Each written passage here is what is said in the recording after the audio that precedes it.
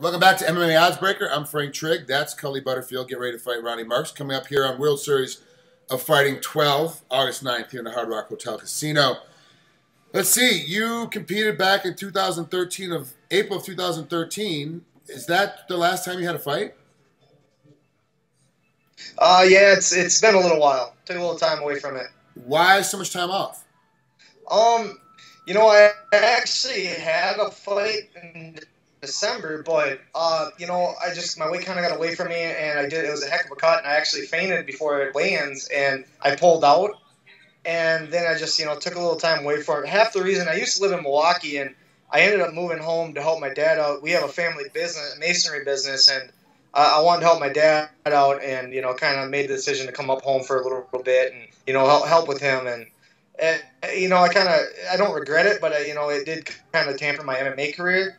Made training a little more difficult because I was training at Duke Rufus, and after this summer, that's my plans. I'm moving back to Milwaukee to commit this full time again. Oh, good. Okay, so now I understand why they call you the Mason for your nickname. It makes sense since it's your yeah. business. Well, it's kind of funny because when I was in high school, I didn't really lift. I didn't lift much, but yet I was very strong as far as a wrestler because. When I turned 12 years old, I was a full-time employee of Butterfield Masonry, and even when I was younger, I went to work and stuff. But as soon as I turned 12, it was, you're not going down the river with your friends this summer. You're working. You're hauling block. You're finishing cement. You're doing that. So I've been a working man pretty much my entire life. Well, the good news is if when you retire from fighting, that you have a secondary career you can fall back on. Unfortunately, most fighters have nothing to fall back on. They're kind of stuck. Yeah, when exactly. they're done fighting, they're done. This is it. At least you have a profession you can go jump right into, take over the family company again. So that you have a B plan. Yep, and I'm very fortunate like that too. Yeah. So what's going to happen to the business then when you go back down to Milwaukee?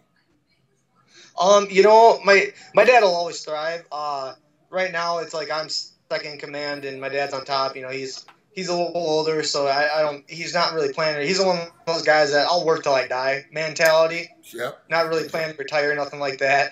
And it's funny because I would actually take I was taking tasks away from him that as far as the screed board, I'm the screed man now, and almost that little battle taking it from him. He didn't want to give it up, but I was like, Dad, you're getting old. It's my turn to start doing that stuff. He'll thrive. I know he'll get more employees, and I'm sure that I'll come up and help him when I do work. But he also understands that I have opportunities, and this is something I got to do. You're only young once. You only have so shine, and I'm trying to shine. Let's talk about your opponent, Ronny Markes. How do you see this fight breaking down, and how do you see him as an opponent? I really don't know much about him. I've heard that he's got a decent ground game and he's more of a grinder, is what I've been told. Mm-hmm. I haven't really had time to, this all happened so fast. I mean, literally, I got the call Tuesday and, I said, yeah, I'll take it. I had an hour to decide and it took me 20 minutes. And what I've heard about him is he's a grinder, kind of similar to my style. But I do feel like I have pretty good striking, but for some reason when I get in the cage, it's like, I'm going to try to take you down and grind it out and try to beat you up. In my mind, I feel like I might have an advantage as far as a stand-up. So I almost want to go in like a Chael Sonnen striker and, try to, just use more boxing and try to land more strikes and maybe get on top and try to pound it out. It's actually a pretty good idea, and he is a bit of a grinder. You look at his record; he's 14-3. He has 5 KOs, 4 submissions, and 5 decisions. So he's a guy that always he's kind of all over the map, but he is going to grind you out. He's going to try and hold you down. He's going to try and TKO you once he has you on the ground. And that's kind of the game, and it has worked for him very well, except against Yoel Romero in the UFC. He got knocked out by punches, and then against Thiago Santos, he got TKO'd. He got kicked to the body. He took a liver kick and then got put down. But he's a very, very tough fighter. But like you said, he's a grinder. And it's going to be interesting to see how you guys match up feet-wise on your feet, striking-wise. I'm not sure how it's going to play out yet. That's one of those things. The anomaly within the fight is how that's going to play out. If this goes to the ground and he ends up taking you down, say you slip on a banana peel and you end up on your back, are you going to try and play the game from your back, or are you going to immediately get back up to your feet again? I'm a wrestler. I don't like being on my back.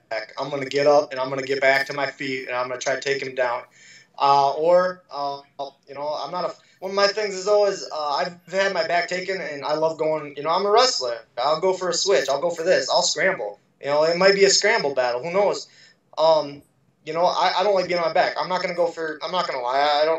I don't have a couple submissions, and that's because those guys give it to me. I don't go for submissions. That's just not my game.